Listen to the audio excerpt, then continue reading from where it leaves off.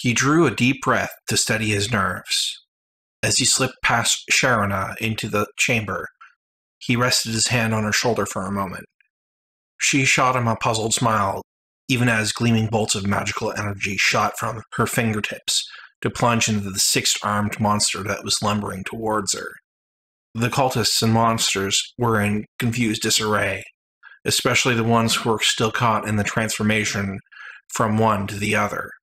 Brendis intercepted the hulking thing, ensuring that it kept its distance from Sharona, while Miri charged around to the left and attacked a creature with human legs, plated in armor, and the forequarters of a panther-like monster, sleek and predatory.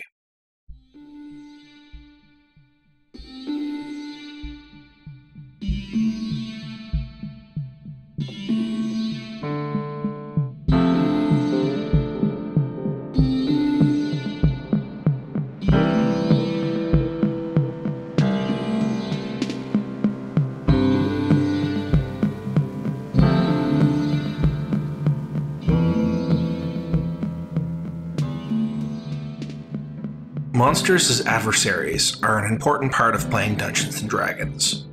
So much so that in every edition, the monster manuals are a full third of the core books required to play the game. So, in this Library of Korranburg, we're opening a new book on the monster manual itself. For each of the monsters that appear, we're going to look at how they fit into the world of Eberron, starting from A and going to Z. As the first instance of what is going to be an ongoing series, I want to give you a quick overview of the structure of these episodes. In each instance of the series, we're going to look at each monster in the monster manual in sequence as they appear in the 5th edition version of that book. And 1 to 3 monsters will be featured depending on how much information is available in the Eberron canon about each of them. For each of those creatures that we look at, before looking at them in the context of Eberron, we'll cover how that monster acts and looks in the core worlds like the Forgotten Realms, Greyhawk, etc. As that's generally what their monster manual entries are based on. I want to make sure that you know the baseline that we're starting from before we look how Eberron changes the creature in its own unique way. Then, before we get to Eberron specifics, I'll give you a quick overview of the history of publication of the monster, so where they originated if it wasn't the original D&D box set, and where they've appeared in each edition since. Then we get to what the monster is like in Eberron itself, especially focusing on how they differ in appearance or personality from the D&D core worlds. You know, how they fit into Eberron's history and relations with other creatures. And if there's a case that there's a very important related monster, especially one that doesn't appear in the monster manual, so it won't get its own episode, I'll give them a little bit of coverage as well. I'll also look at which regions of the world they can be found within, and any named NPCs that exist for that type of creature, if there are any, and any appearances that they might have in official Eberron adventures. Then I'll cover all of the canon sources for information about the monster, so you can read those details yourself. As in most cases, I cannot cover absolutely everything. If there is official material that contradicts itself or has been retconned in Eberron sources, I will cover that in this section as well. Okay, so let's get along to the first entry in the manual.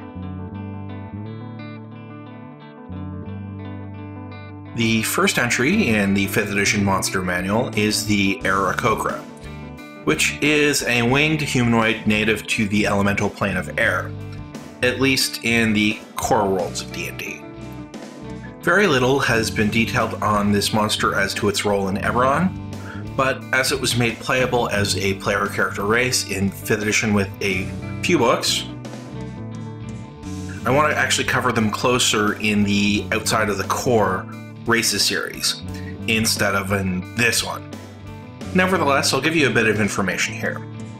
Aarakocra go back as adversaries in D&D before the rise of the Eberron setting, first appearing in the major AD&D 1st edition monster book, the Fiend Folio.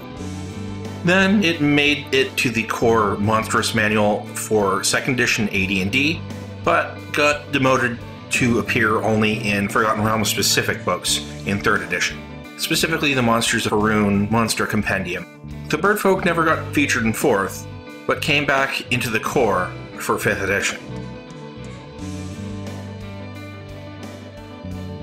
Their look and body structure was greatly changed in that interim, going from 2 wings and 2 legs to a pair each of arms, legs, and wings. So where do Aarakocra appear in Eberron material?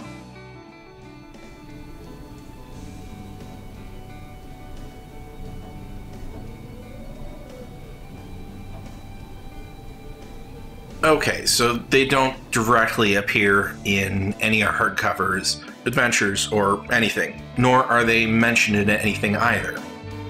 However, in 3.5, Aarakocra had a very similar counterpart introduced in a book called Races of the Wild, the Raptorans. They are bird humanoids, much like the Aarakocra, and did have a flying ability. This race disappeared from official support since, so because they actually fill in the same niche, it is easy enough to use the information about them regarding Aarakocra instead. And they are actually physically closer to modern Aarakocra than the ones that appeared in that period. You can find the barest mention of the Raptorans in the 3.5 Player's Guide to Eberron, and a single encounter described with some Raptorans in Secrets of Zendrik. Their biggest appearance was the semi-canonical adventures from the official RPGA Zendrik Expeditions campaign, as it does have a significant role for Raptorans for one of the featured factions, the Covenant of Light, over the course of their campaign. Starting in their 4th adventure, CVN4, Brave Soldiers, and pretty much going through the rest of that adventure path. At least one Raptoran appears. I'll explain about these obscure RPGA adventures more later in the video, but that is it. A placement in Zendrik and some obscure adventure appearances.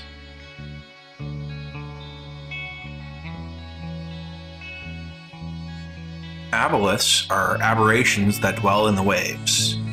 They are ancient things of malevolence, who use strong psychic abilities to tempt, coerce, or enslave their enemies towards their nefarious causes.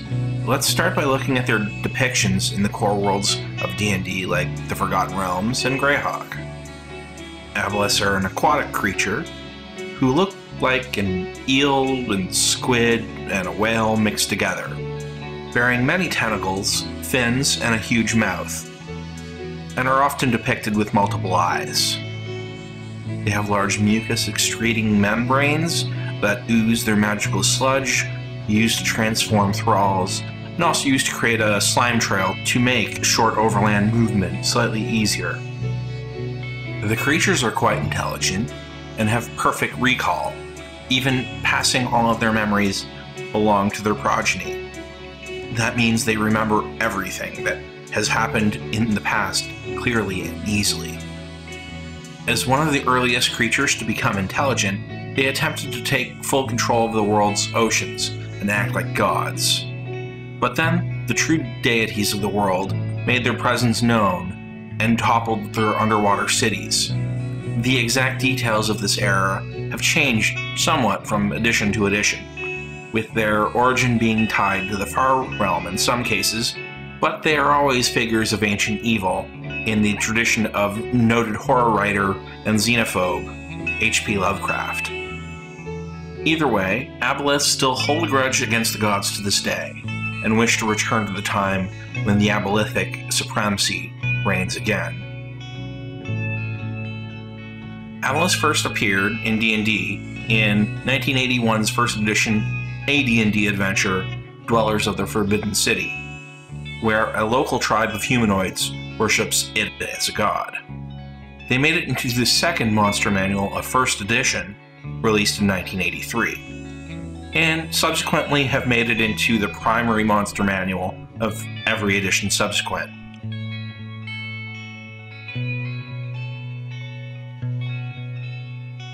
and are now one of the most identifiable enemies of D&D in general.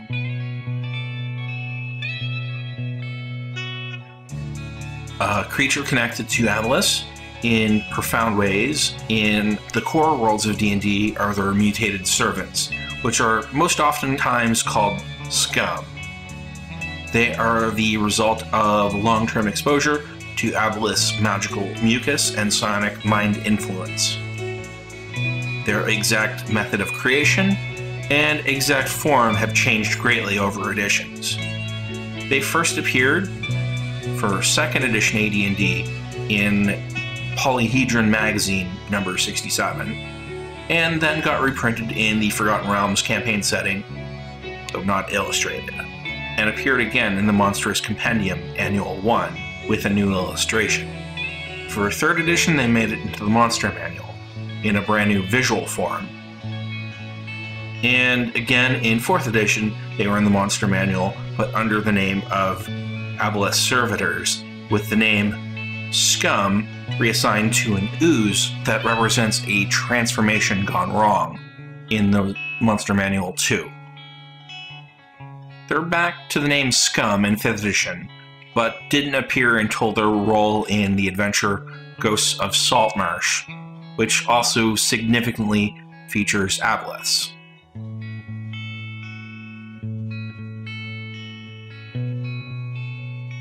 The Aboleths, as they appear in Eberron, don't differ greatly from the core worlds of D&D in look or general theme. They are still ancient creatures with alien minds that live in the depths of the world's bodies of water. The story of the ancient struggle between them and the gods is dropped, as the gods of Eberron are not a physical force in the world. Instead, you see their ancient struggle inserted into one of the ancient conflicts in the history of Eberron. The Aboleths are much like the Lords of Dust in both personality and origin. They emerged from the depths of Kyber in the Age of Demons. In fact, like the Rakashas of the Lords of Dust, Aboleths were created by one of the fiendish overlords. Specifically, the overlord, known as the Lurker in Shadow, created the Abolithic Menace. Like the other fiends spawned from Kyber on dry land, the Aboleths fought beneath the sea against the ancient dragons and Coatls, resulting in their loss in the war, and the binding of the overlords. The Lurker in Shadow is bound deep within Kyber, beneath the center of the Thunder Sea. That defeat is the great loss that looms large in the persistent mind of the Aboleth instead of the defeat by the gods. They are trying to recapture their ancient civilizations from the Age of Demons, when they had hordes of undersea servants of many races. Now they may ally with landlocked Lords of Dust for their endeavors, as their antediluvian undersea cities exist not just at the bottom of the ocean, but also in undersea tunnels and underground seas beneath the continental portions of Eberron as well. And prophecy or other interests of the Aboleth may overlap with the feline fiends. These underground seas of the Aboleths are usually called sunless seas. No matter the location, the ruins hold primordial treasures and unique artifacts from the Age of Demons that Aboleths use to lure prospective allies, thralls, or bribe potential enemies.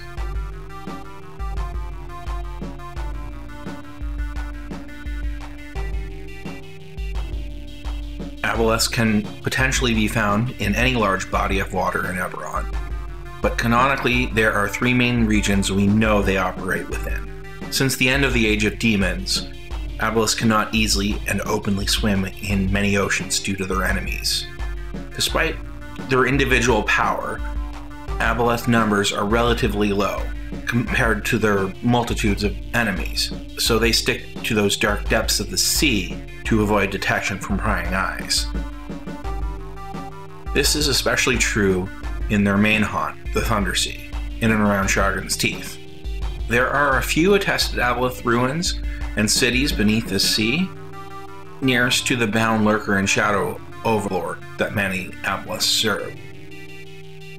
We know that the sea floor is cracked and broken, and there are many tunnels that Aboleths live and build within.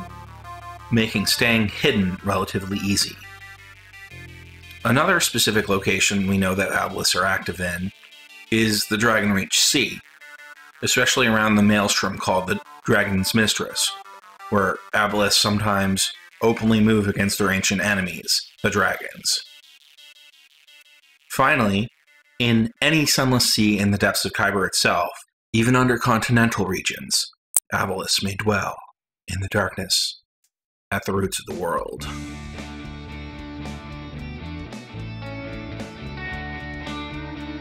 As an ancient evil, Aboleth schemes run deep, especially among undersea creatures.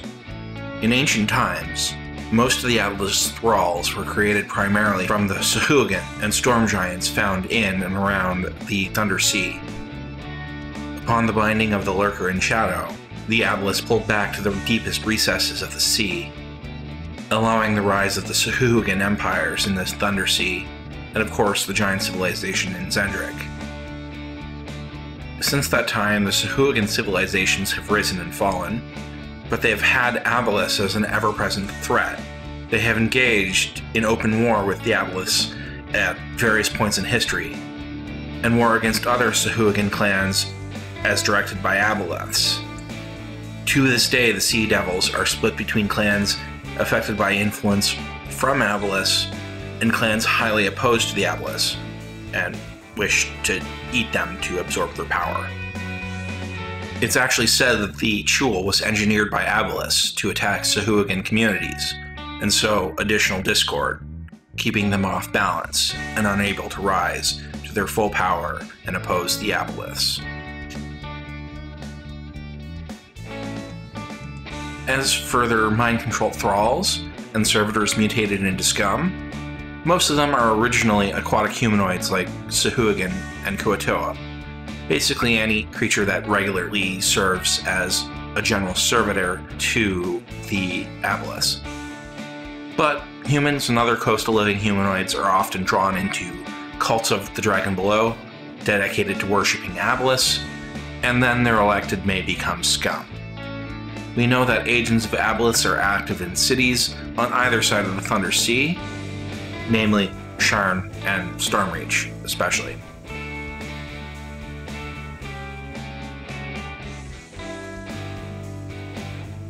There is only one named Aboleth NPC that appears in any official Eberron material, which is within the only series of adventures that have Aboleths at all in Eberron. That is the first 3 adventures in the Cabal of Shadows faction, lying within the Zendrik Expedition series of RPGA adventures. As these adventures are quite obscure, and both monsters in this episode reference these RPGA adventures, let me explain them. As part of previous organized play programs, Wizards of the Coast and their RPGA, or Role-Playing Game Association, would run themed campaigns with a large number of adventures to be played in-store or at gaming conventions. There were a number of these in the 3.5 era, like Living Greyhawk and The Legacy of the Green Regent, based in Greyhawk and the Forgotten Realms, respectively. Eberron had 2 of these campaigns, Mark of Heroes and Zendrik Expeditions. Expeditions ran from 2006 to 2008, and the adventures were based out of Stormreach. Player characters would all be members of specific factions created for the series, though they would also all be mentioned in the book City of Stormreach a little as well. The factions were the Black Wheel Company, the Crimson Codex, the Cabal of Shadows, and the Covenant of Light. All adventures, but a few special ones created for the expedition campaigns, could only be played by characters from their own faction. Adventures were distributed as PDFs that could be downloaded from the Wizards of the Coast website by registered RPGA DMs, though 1 per faction were also printed to be given out as part of organized play kits for retail stores. Anyway, the storyline for the Cabal of Shadows faction focused for the first 3 adventures on growing Lovecraftian horror in Stormreach, which is why the second adventure's title is a nod to the Lovecraft novella, The Shadows over Innsmouth. and was called Shadows over Stormreach. The first adventure was the Sahuagin Stone, and the third adventure was Kyber's Children. The general plot of the adventures has the party opposing attacks on Stormreach by Skum thralls of Aboleths, and then by the third adventure, they're delving deep into the Thunder Sea to enter the Aboleth's lair and steal a psychically active artifact. There's not actually a lot of details about the Aboleths themselves within the adventure, just that the one that you're delving into their lair has a reputation as the master of an entire Aboleth city beneath the Thunder Sea, and is known as Volgothoth, the Catcher in the Deep. Sadly, these adventures are not illustrated to see if Skum or Aboleths might get a unique visual interpretation in Eberron. I also want to note, at some point, I will be covering all of these RPGA adventures in episodes specifically about them each.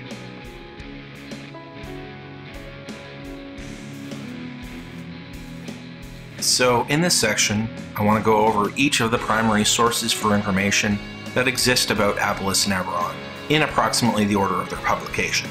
I will also quickly animate the cover of the book, filling up with color to illustrate how much information is actually included in that book. Eberron campaign setting. There's basically nothing here except using an Aboleth as example of the type of a monster ability affected by a specific feat. Sharn, City of Towers.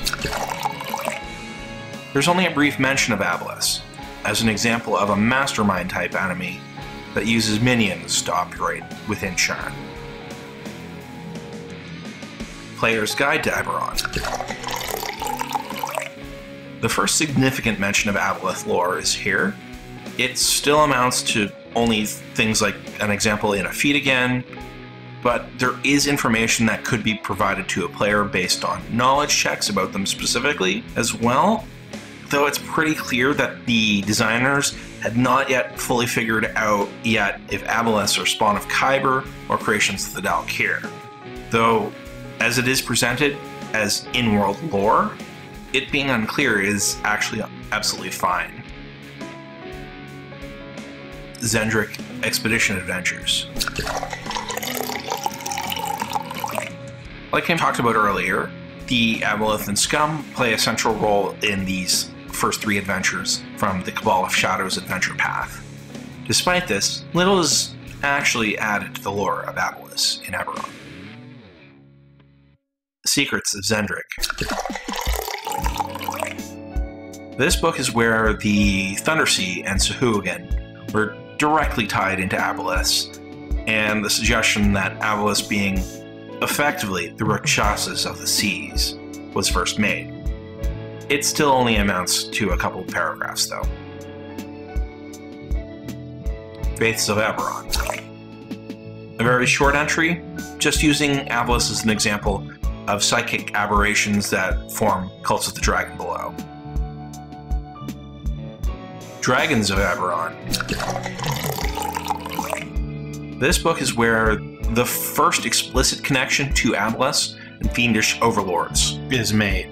It has uses of Aboleths in encounter tables and information about Aboleth activity in the Dragonreach Sea. City of Stormreach. This source has only a few suggestions on how Aboleths in the Thunder Sea have agents operating within and influencing things in Stormreach. In some ways, it just codifies the semi-canonical information that appears in the previous expedition adventures. Eberron Campaign Guide. While there are a few paragraphs about Aboleths here, plus a suggested encounter in the sewers of Sharn involving an Aboleth, there are some major issues in this appearance too. Now, this is where the Sunless Seas are established, and also that Aboleths may appear in the depths of Kyber. However, Aboleths are called creations of Zoriat specifically. This is, of course, not something that any other source, except for the 3.5 Player's Guide, concurs with. Eberron, Rising from the Last War. 5th edition setting guide unfortunately has nothing at all about Aboleths. exploring Eberron.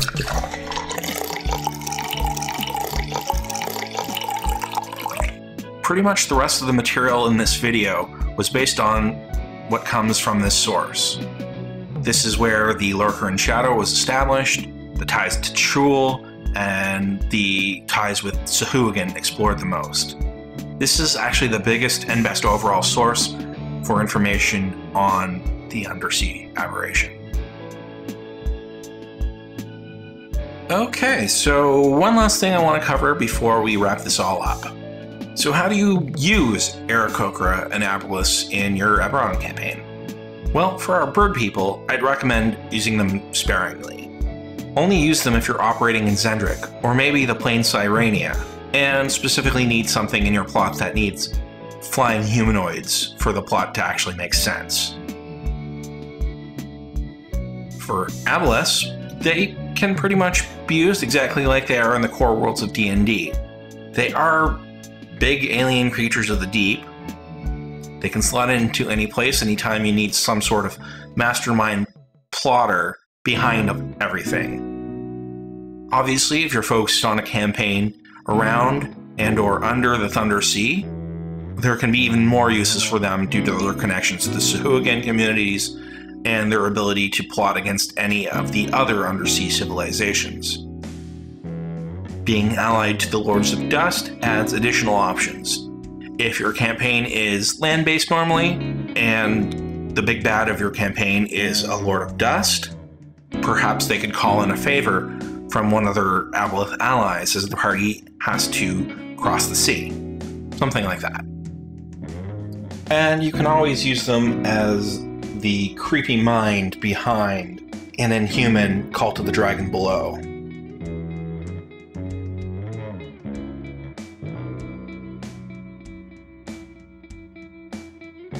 Okay, so that's the first 2 entries in the Monster Manual covered. So for now, let's close the book and exit the library of Korranburg.